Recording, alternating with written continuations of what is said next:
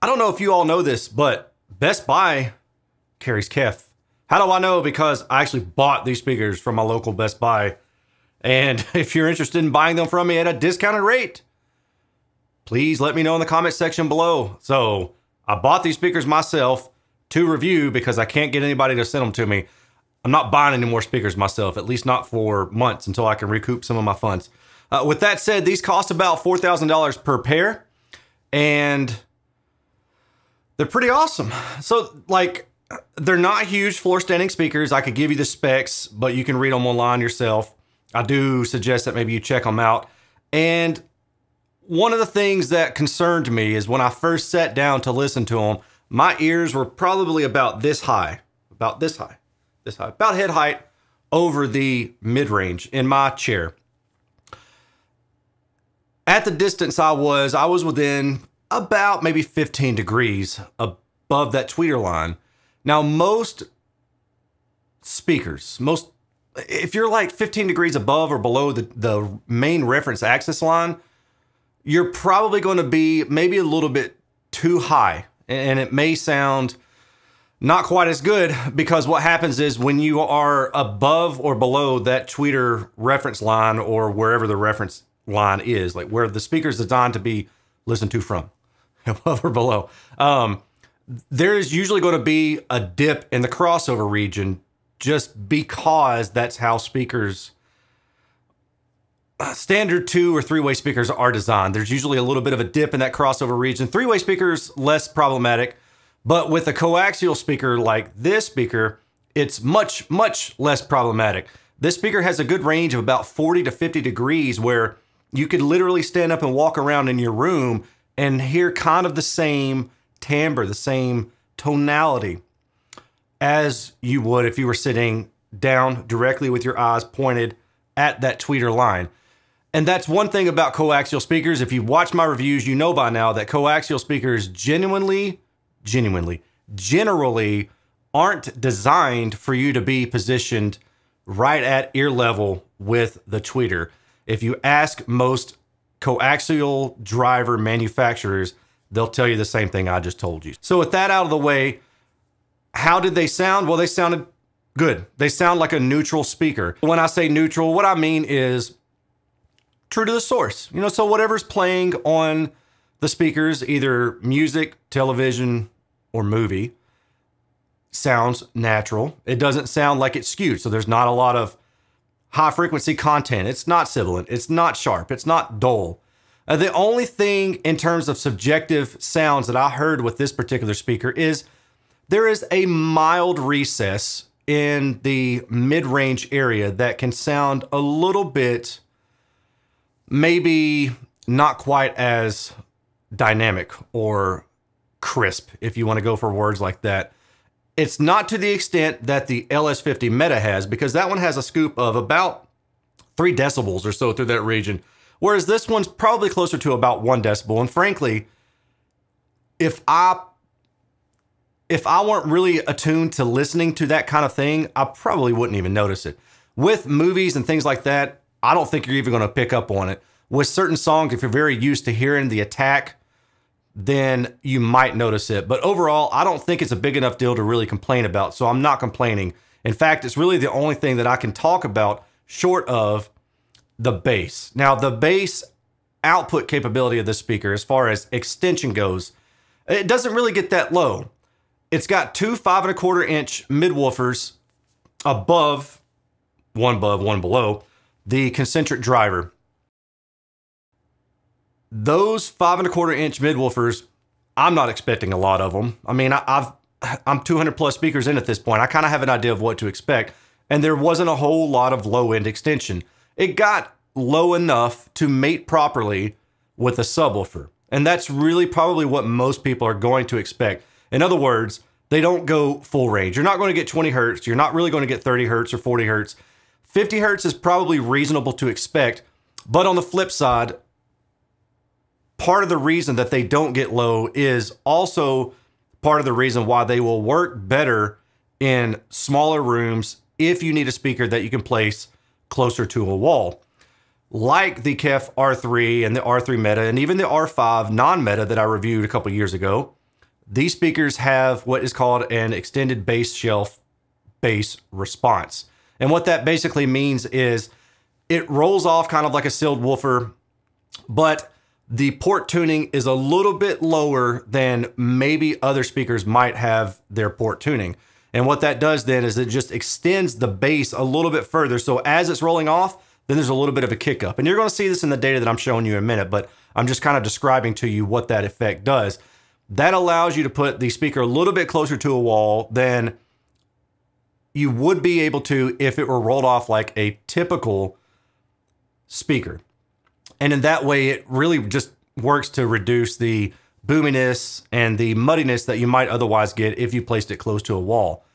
I would not recommend the speaker if you're looking for a speaker where you want to place it out into the room 3 feet or more. I just don't think that you're really going to get the benefit of that. But I also would not recommend that you put it any closer than about 2 feet from the rear wall behind it. And when I say 2 feet, I mean from the back of the speaker to the wall behind it. I mean, you could go closer if you want to, especially if you have equalization where you can kind of reduce some peaks and dips. But I think that if you go any closer, then you might start getting into the point where you start mucking up the mid-range, because then there's also boundary effects from the wall behind the speaker that gets into the lower mid-range. And that's an area that I really try to keep as pristine as I can within reason. But yes, the speaker does go well for a smaller room when you can place it near a wall, but you're still going to need a subwoofer. The overall sound, again, what I would consider neutral. The horizontal radiation pattern and the vertical radiation pattern. So I already mentioned the vertical, and what I mean by that is the ability to stand up, walk around the room, sit down, whatever. As long as you're within about 40 to 50 degrees vertically of that tweeter axis, then you're going to hear basically the same sound. Horizontally, it's a little bit wider. It's closer to about 50 degrees. Now, my personal sweet spot tends to be around 60 degrees, so it's a little bit shy of my personal preference, but it's not so narrow that I don't like it. A speaker that has a more narrow response or radiation pattern is going to have less reflection into the room. So maybe if you have a smaller room, or you have these speakers placed close to the side walls, or the room is very lively, a narrow radiation pattern is going to probably be more advantageous. A speaker that has a wider radiation pattern generally will just sound like it has a larger soundstage, and I kind of like that effect. Now, the stereo is an effect in and of itself. I fully understand that, but I'm kind of giving you an idea of where I'm coming from. The fact that its radiation pattern isn't quite as wide can work out to your advantage for a smaller room. On the flip side, it's not just the width or the narrowness of a radiation pattern, but it's continuity. When the speaker sends out sound into the room, you want those sounds to be evenly dispersed.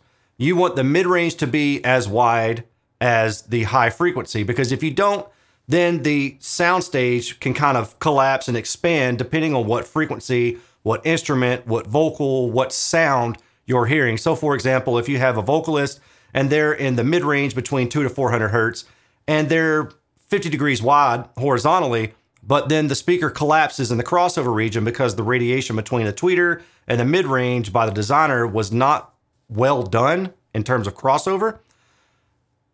That sound at a higher frequency at 2 to 4 kilohertz, maybe like a saxophone or something like that, may sound narrow. It may sound a little bit more inward of a vocal that's on the bleeding edge of the soundstage. So when I talk about radiation, I'm talking about two things. Number one is how wide or narrow is it? And number two is how much continuity there is between that radiation. And I'm gonna show you that in the data as well. Now, this is a three-way design. It features a 1-inch dome tweeter and KEF's matte absorber technology inside of a 5-inch mid-range coaxial type design. And it does feature two 5¼ inch. It is a ported design. It does come with little bungs that you can plug up the ports if you want to, so you can make it sealed. The speaker comes in 3 different colors that I'm aware of at least: black, gloss white, and then a walnut color. Let's talk about the data. All the data that you're about to see is captured using my Klippel near-field scanner. It is a state-of-the-art robotic device that allows me to get anechoic data in a non-anechoic room Average sensitivity of the speaker is 86 decibels. And we can see that the tolerance is about 2.5 to 2 decibels, kind of depending on what frequency range you're talking about. Overall, it looks pretty good. Now, you may notice this. See how the mid-range is a little bit above my average here? And then above about 1K, this is where the average is at 86 decibels. And then above 7K, the high frequency is tapered off a little bit. That's an interesting thing to note. And in particular, let me explain why. With speakers that have good directivity, which is they keep their dispersion angle even, regardless of how wide or narrow it is, it's even. This is the thing I was talking about earlier. When they do that, typically what you'll find is if the speaker is flat on axis or reasonably flat on axis, then the high frequency in the room is probably going to be a little bit too flat maybe itself, and it may sound a little bit bright by a decibel or 2 decibels. I've run into this with many different speakers. So while flat on axis may look great, sometimes flat on axis isn't necessarily what you need when you have really good directivity. So these are always trade-offs. In this particular case, what I believe is that the on-axis response flatness in the high frequency has been compromised intentionally to be somewhat tailored downward, and that's because this speaker has basically constant directivity in the high frequency. So let me show you what I'm talking about when I say constant directivity. This region right here, where this line is flat, that means that the sound power or the sound radiation is pretty much the same no matter the radiation width. Let me show you a better example of what I mean here. This is the graphic for sound radiation. For those of you who don't know, I'm gonna try to give you a real crash course. I've got a whole series of understanding the measurements. I encourage you to watch that. But basically, it goes back to what I was saying earlier about the radiation. You want it to be constant most of the time. Again, there are exceptions. But when it's constant like this, where this dark red line, these lighter shades of red are pretty much linear, that can create higher frequency boosting, for a lack of better words, in the room. So those reflections pretty much had the same power as the on-axis response, and those reflections are adding up to the on-axis sound. So because of this flatness in the horizontal and the vertical radiation, the on-axis response is, I believe, tailored down a little bit in the high frequency, which yields a nice, smooth, estimated in-room response like you see right here. The alternative would be a response that has a downward sloping response and then flattens out in the high frequency. And when it flattens out in the high frequency in the room, that's going to sound a little bit bright. So what KEF has done is they've dropped that higher frequency on axis, and that winds up with you getting a smooth, downward sloping in-room response. And I'm basically just calling that out here. EIR smooth despite decreasing on-axis high frequency thanks to the flat DI. I noted a mild mid-range scoop that sounds slightly laid back. And this is a line that's kind of based on what I heard subjectively in the room. So I'm kind of mixing subjective feedback with objective data. You might hear something different, but this is what I heard in the room, and I'm kind of giving you an idea of why I heard what I heard. Now on the low end, I noted the extended bass shelf. So I'll get it back to this now. This is helpful for placement near a wall, and it may lack punch when pulled too far from a wall. Now, normally most speakers, what will happen is it'll extend on up and then it'll roll off, kind of fall on this curve right here, if you can see my mouse. What happens when you put a speaker like that that's close to a wall, then it'll wind up giving you bloomy, potentially muddy bass. This speaker with its natural kind of roll off and then a little bit of a scoop right here on the low end, that serves to allow you to put the speaker a little bit closer to a wall. And to give you an example, this is what I'm talking about. I set about 2 feet from the wall, 24 inches or roughly 60 centimeters from the back of the speaker to the wall behind it. This guy kind of reminds me of Stanley Tucci, by the way. Here we are at the horizontal contour plot again. I'm not going to say much about it other than it's about plus or minus 50 degrees based on this negative 6 dB point, this lighter red right through here. Vertically, you can go about 40 to 50 degrees above or below that tweeter axis. Same thing I mentioned earlier. Distortion to 86 decibels looks good. 96 decibels still looks pretty good. Multitone distortion from 70 decibels to 96 decibels looks good, and this is without a subwoofer, but if you cross this speaker over at 80 hertz and above, what happens? You get something like this. Distortion still looks good. The compression of this speaker looks pretty good until you get to this purple line, which represents about 26 decibels of dynamic range, from 76 decibels to 102 decibels at 1 meter. And on the lower end, we can see that there is an odd kind of response going on here. A few years ago when I got the KEF R3 non-meta, there was an issue with their little shadow trim flare ring, and that actually had a result or an impact on the sound and the measurements of that speaker.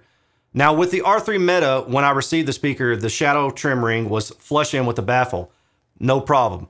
With these speakers, when I took them out of the box, one of them had the trim ring knocked out about 1 millimeter. And I say knocked out, it was forward of the baffle about 1 millimeter, which is what you're seeing here in this left side picture.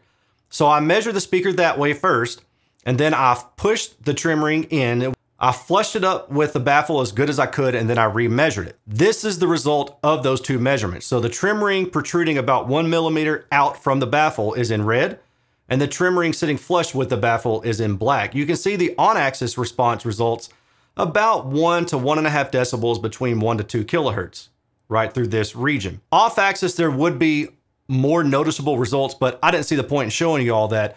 The main thing I'm trying to show you is if you have these speakers or any other KEF speakers, when you get them due to vibration and shipment, it's possible that the trim ring around that concentric driver is going to protrude a little bit. It's going to maybe have worked its way out.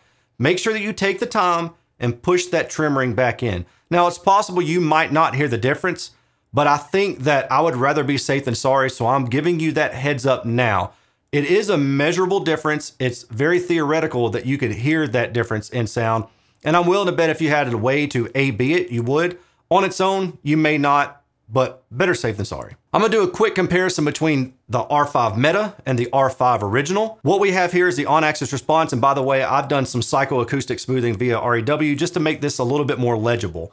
Because when you have the graphs and you got the individual little spikes, sometimes it's hard to read through it. So psychoacoustic smoothing is set into place here. On-axis response, blue is the R5 Meta, black is the R5. So you can see the R5 didn't quite have as much lower mid-range, upper mid-bass output on the 100 to 300 hertz region. So that was going to sound maybe like the vocals could be a little bit thin. I didn't have any of that issue with these R5 Meta speakers. These do have a little bit of a dip in this 2 to 3, 1 to 3 kilohertz region.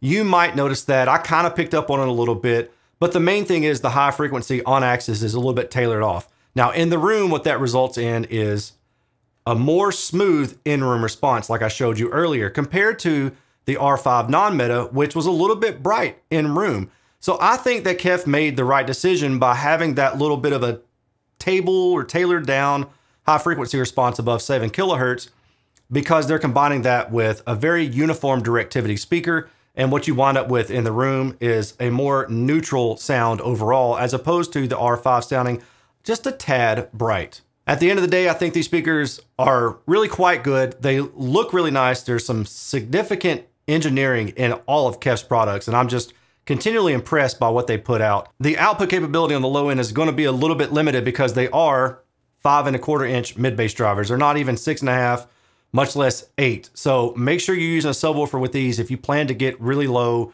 or really loud. And that wraps up this review. If you would like to support my channel, I would certainly appreciate it. You can do so by using my affiliate links. I'll have some in the comment section or the description section below for this video. Just click that link, buy whatever you want. If you want to buy these speakers or something else, I don't care. It doesn't matter to me. I would just be very appreciative if you took the time to use that link. It does earn me a small commission, but it doesn't change the data that you've just seen. Alternatively, you can follow me on patreon.com and support me that way, and I would very much appreciate that as well. If you're interested in buying these speakers, please let me know, because I got to sell them and generate some more income or get my money back for them. With all that said, I will talk to y'all later. Take care. Peace.